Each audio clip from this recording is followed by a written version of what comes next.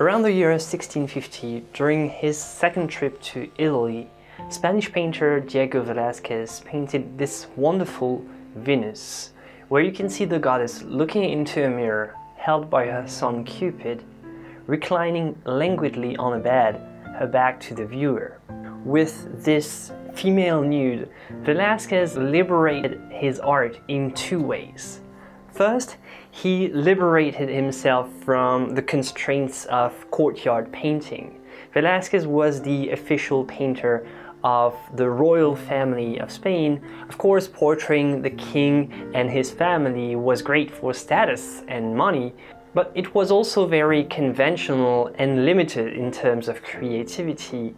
And it seems that Velázquez always tried to push his creativity to create more than just portraits. And with this Venus, unique in his career, he can break the rules that he's used to follow, and he can really unleash his creativity. And secondly, Velázquez also broke the moral taboos that were imposed by the Spanish Inquisition. Painting nudes in 17th century Spain was risky business because the Inquisition was watching closely and the punishment could be quite severe. Fortunately for Velázquez, he was in the right circles, and nudes like these were really admired and collected by the aristocracy. So, being the king's official painter, it's very likely that he was not worried to paint this. In this painting, you can really sense the ambiguity and the clash between constraint and liberty, between contemplation and desire, between love and lust. In this episode of Learning from the Masters, we are going to see how Velázquez plays on this opposition between desire and contemplation through his composition and his use of color. So to study this painting, first let's talk about the composition. And I want to articulate my ideas about the concept of untouchable voluptuousness, or unattainable desire if you prefer. Let's talk first about the horizontal composition. You can see that this painting is full of energy lines which are curved. If you follow them, like the folds of the bed, you can see that all the energy lines don't follow any specific geometry.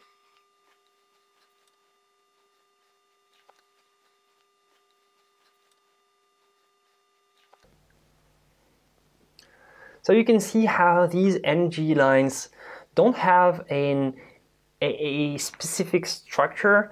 They are very organic. What matters with these energy lines is that they really feel like the folds of an unmade bed. And in a way, what you can probably observe is that these folds kind of follow the curves of the body. The folds of the drapery sort of mimic or mirror the curvature of the body itself, which is a great way to emphasize this roundness that the entire painting has. Even though they don't follow a geometric structure, these shapes are not random.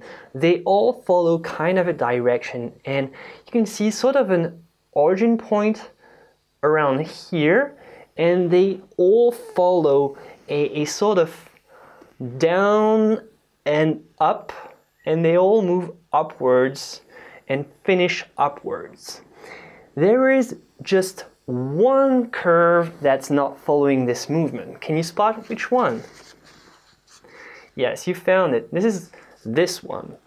This curve of the bottom of the goddess and the leg right here is the only one that sort of counters the others. This one pushes up and down, and so it doesn't have the same energy. All these ones have the same energy, and this one in particular is very special. And this is why it stands out so much. You can't just look at something else. You're attracted, and this is how Velázquez create this strong desire, because this is already an object of desire in itself, but with such a composition where it's the only curve that goes in another direction, it brings even more focus on this object of desire.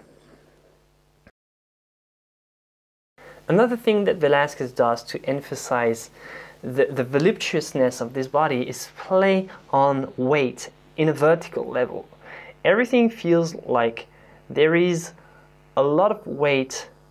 By doing this, Velázquez emphasizes the volume of the body and gives a great impression of weight. It almost feels like she's about to go around the edge right here. It almost feels like it's a 3D and that she's coming out. Velázquez also uses a composition tricks that makes her still untouchable and unattainable.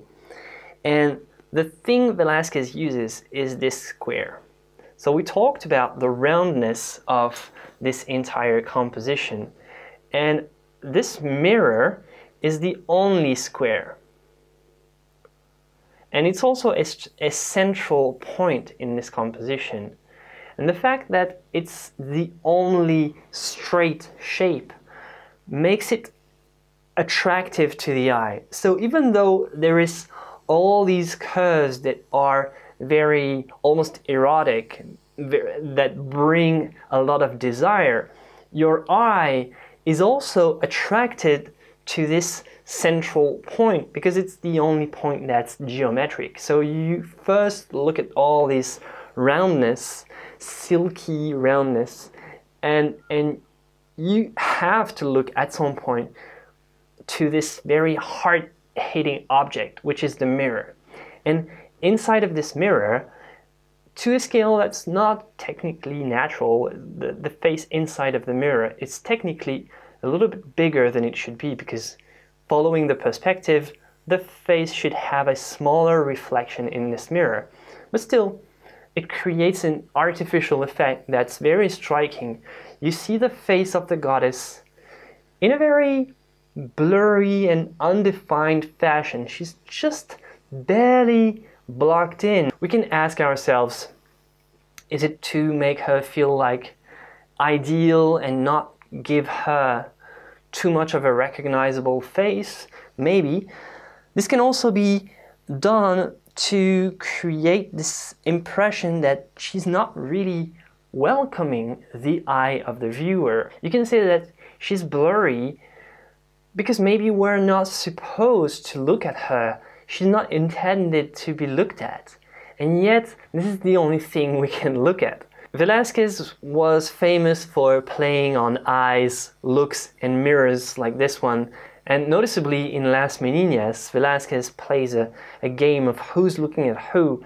And in this painting, it's kind of the same thing. She's looking into our space. We are looking into her space, but the final focus point in this is this square. So after observing the roundness, the voluptuousness of this drapery, this body, we are ultimately attracted to this square, which is the central focus point. So this is how, with an apparently very simple composition, Velázquez can sort of keep this tension, this ambiguity alive between contemplation and desire.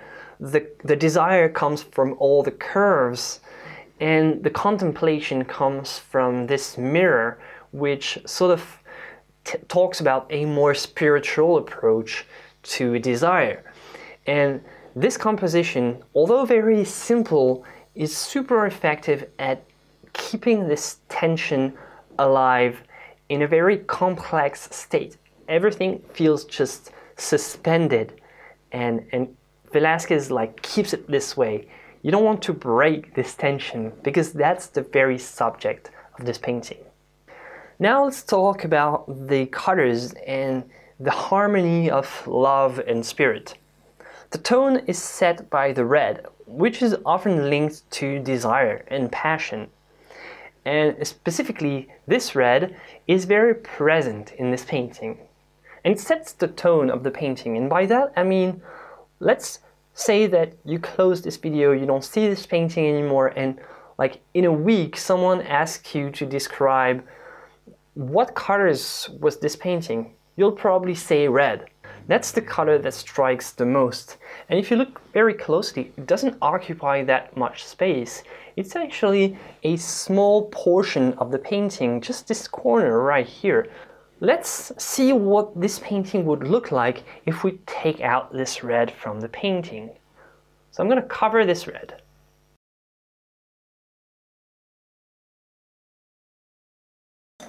Alright, so now we don't have this red anymore. It's completely covered with my black paint.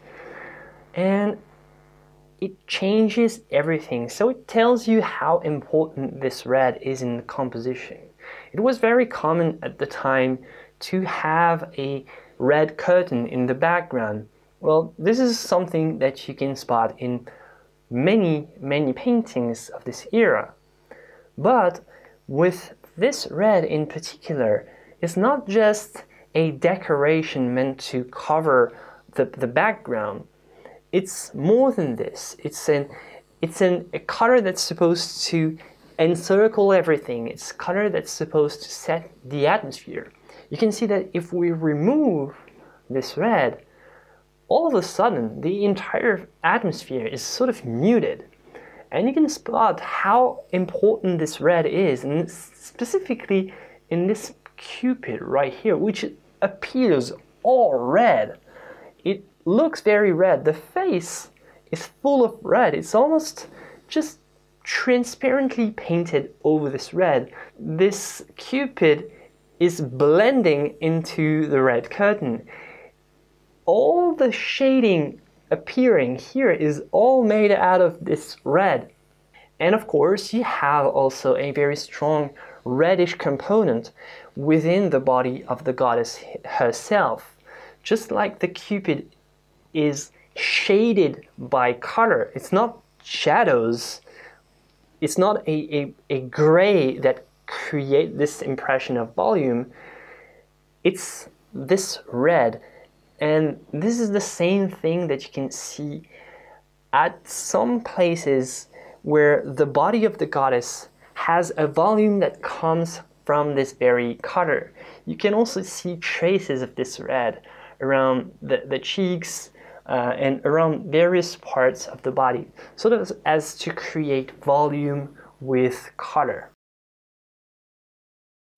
Now let's talk about this blue-gray, which is much more sober in terms of color. It's a much more neutral, it's a less vivid color. It's very silky, the texture is very simple, and this dark neutral color creates a strong balance against this intense red. So you have just a corner of this intense red, and the rest is all neutral colors. And yet this red is still so powerful that you need that much space to counter the intensity of this passionate red. Now there is a question whether or not this blue-gray is actually meant to be seen as this blue-gray. Apparently it was more on the purple side, but it's a color that has probably faded, which is often something that occurred with plant-based colors back in the days. It can still happen. Light fastness is a problem for most pigments. With the advancement of chemistry, we now have more reliable pigments, but there is a strong chance that something bringing a more purplish hue would have been spotted here in this blue-gray. So let's see what it could have looked like actually. Alright, so I covered this with quinacridone magenta to sort of give an indication of what it could look like if it was more purple mauve. It's hard to know exactly. I think it was a lot less intense back in the days, but study shows that it's probably what it was meant to be in the beginning, maybe a little bit less, more like this, who knows? But you can see how it makes a difference. And however, no matter what the color was supposed to be, the idea of Velázquez was to bring a balance between this warm red and more neutral hues in this dark drapery and the background. And you can see that this balance is very present in this painting.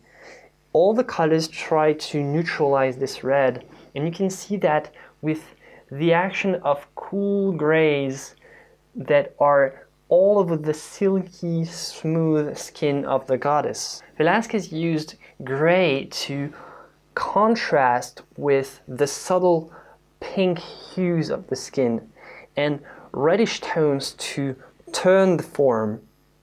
And by that he created chromatic volume. If you look at just a black and white version of this painting, it looks a lot more flat than if you look at the version with the colors, because Velázquez used the colors to create the impression of volume. Alright, thank you very much for watching this episode of Learning from the Masters. If you liked it and if you want to see more of these, please leave a like and don't hesitate to subscribe as well. You can also follow me on Instagram to have like more updates on my actual work. If you want to learn more about oil painting and dive into the technical and practical parts of it, you can check out my oil painting course. You'll find a link in the description. And also a big thank you to all my patrons on Patreon. And you can also find me there if you are interested in learning more and finding exclusive content uploaded every week. Thank you very much for watching. I'll see you for the next episode. Until then, have fun painting. Bye. Stay safe.